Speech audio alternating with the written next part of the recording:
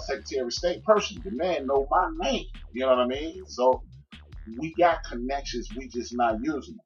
Other communities use their connections.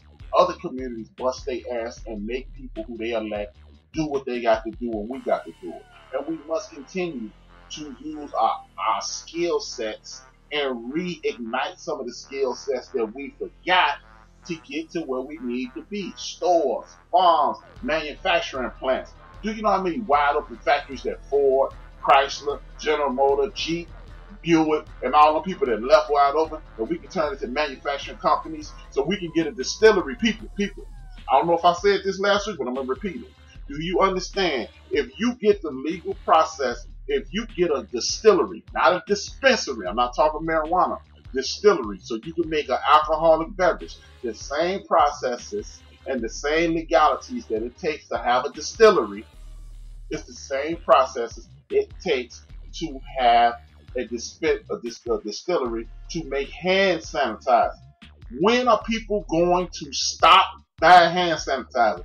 Every motherfucker in the world is scared off their ass about this corona shit. And if you think it's gonna stop when they open the world back up, well, motherfuckers sneeze around October, they might get their ass kicked. They might get their drawers kicked in their ass. So understand, these are some of the avenues we got to start looking into, start taking, so we can get it cracking.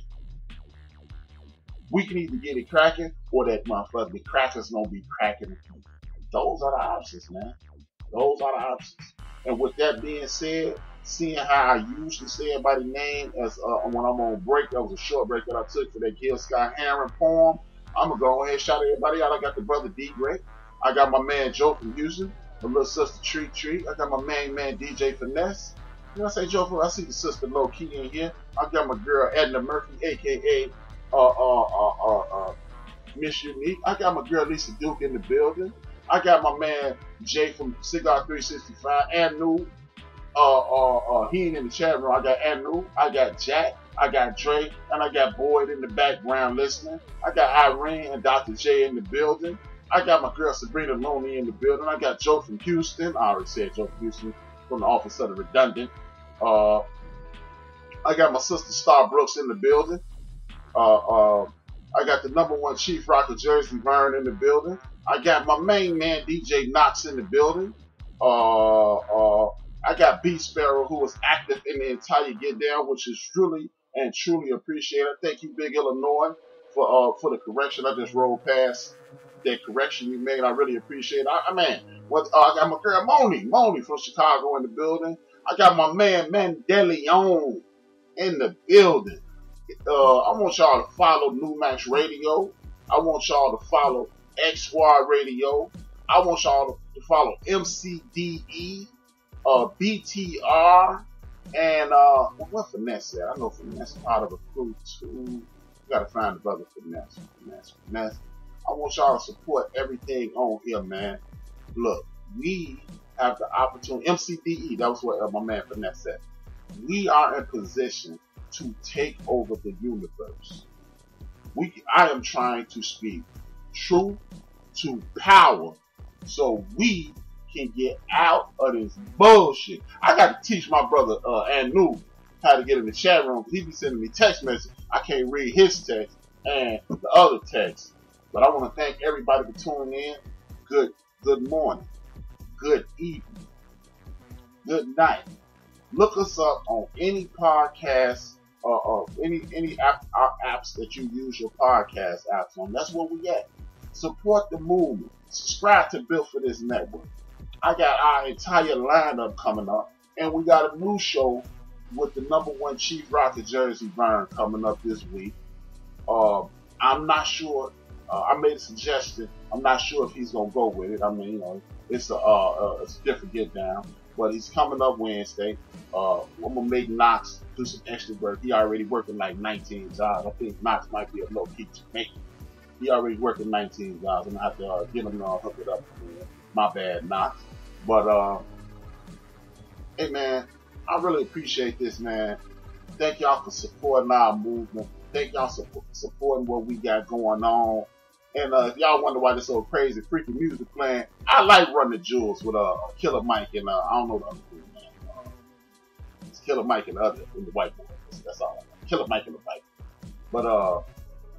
But thank you for tuning in. I got one more history fact that will enhance you and empower you. And we gonna get this cracking, y'all, man. This is the man HRap B. This is built for this network. Y'all know I end every show. 2 fingers, 1 word, and I'm out.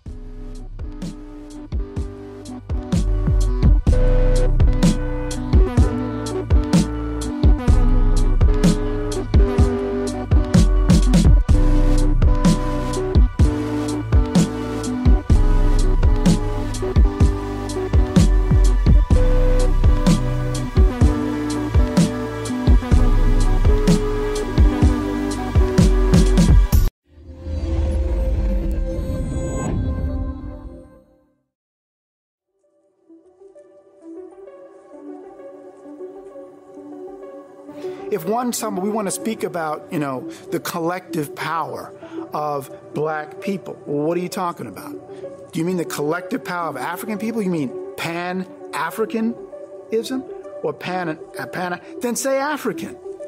I don't understand why people are so wedded to the term black.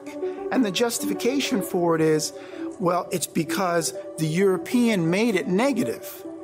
It's the Europeans' word. It was negative before it was applied to African people. It's like they're getting it backwards. It isn't that Europeans said, we're going to make this word black negative in order to accommodate our desire to devalue African people or dark-complexioned Asian people or dark-complexioned Native Americans. That's not how it worked. The word black, right, absence of light, if you will, was supposed to be understood by any English speaker as largely negative before it was applied to people of African or Asian ancestry.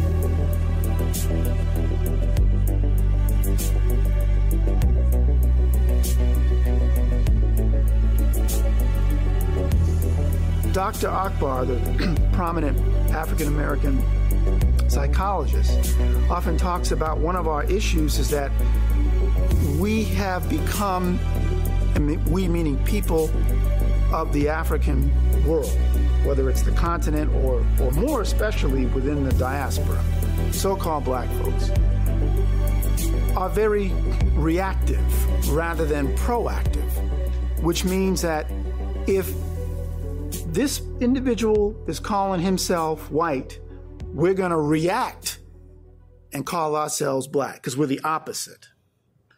Not really understanding that we're not exactly taking a step in the right direction because now, as I like to say, given all the linguistic and cultural baggage of black, you are trying to push an elephant uphill on roller skates. You're trying to turn a negative into a positive when there's a clean, pure stream nearby to draw from. If you're referring to complexion, in fact, there's a famous scene in the movie Cry Freedom about the life of Steve Biko. The presumption is that this event actually occurred. If it didn't, it still made sense in terms of the screenwriters and Richard Attenborough putting it into the film. And that is, Steve Biko was in court.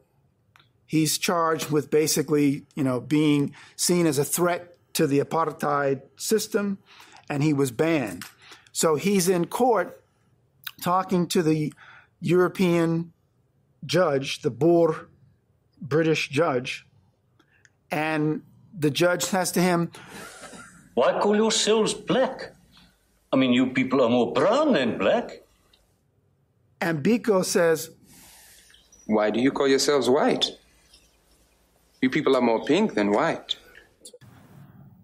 And the judge goes, "Precisely." But there's no deeper unpacking of what just occurred. And it raises an important question about systems of oppression. Why did Europeans decide to designate themselves as white? More specifically, English-speaking Europeans, because the term white is an English term. When you know why they chose the term, then you know what they sought to gain by it. When you also see that they leveled the term black against us, Asiatics, Africans, Asians, then you know what they sought to gain by imposing that on us.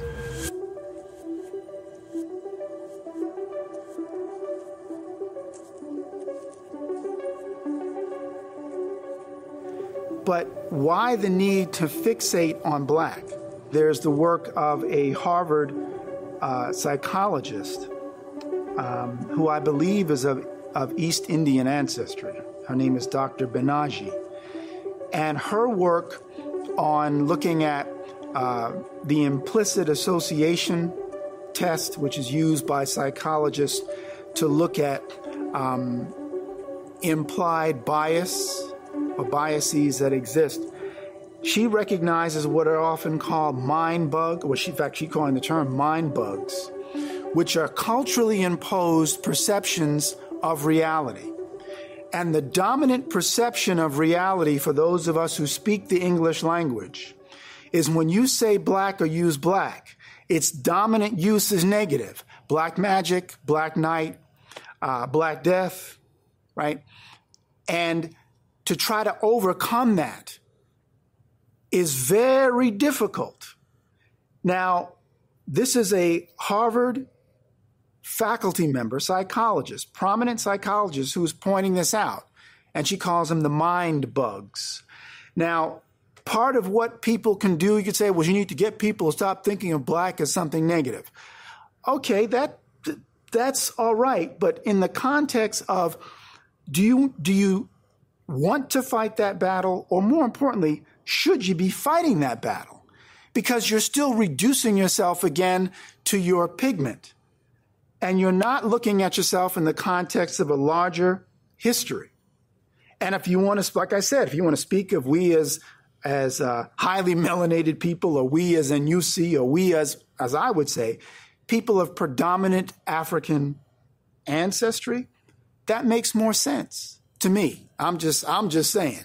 So when I looked at what Drew Ali was trying to convey, and did convey, obviously, to those who heard what he was saying, back in the early teens and 1920s in particular, that you are not black, you are not Negro, you are not colored. Just on a psychological level, I can see the value. I haven't even gotten into what the value and importance of what he was saying by having folks reject calling themselves Negro, black, or colored, because that's a whole nother issue. I just got into the psychology of it, right? That's why people, confuse. I've often thought of this. You have a child reading about the Black Knight and the Black Death and the Black Plague, and then the child goes, oh, and I'm a black child.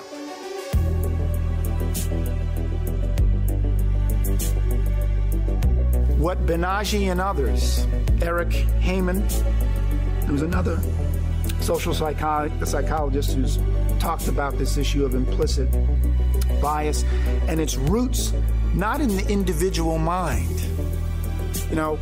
Part of the perspective on this is many psychologists are now trying to figure out why is it that police tend to shoot quote-unquote black men at the rates that they do. And is it because the individual police officer is overtly racist? And what some of this psychology is now suggesting is it may not be a sense of overt racism, but rather the culturally imposed racism, what people used to call national character, how nations see themselves as a result of their particular histories and experiences. So, like I said, Drew Ali, just in terms of saying you're not Negro, black, and colored, was getting people out from under that weight of the negativity associated with blackness. And for people who say, well, it's better, the same person would not allow you to call him a Negro. But with all due respect, Negro is the same thing as black. If I'm speaking Spanish, it's Negro. I'm going to call you Negro, right? So it doesn't make any sense.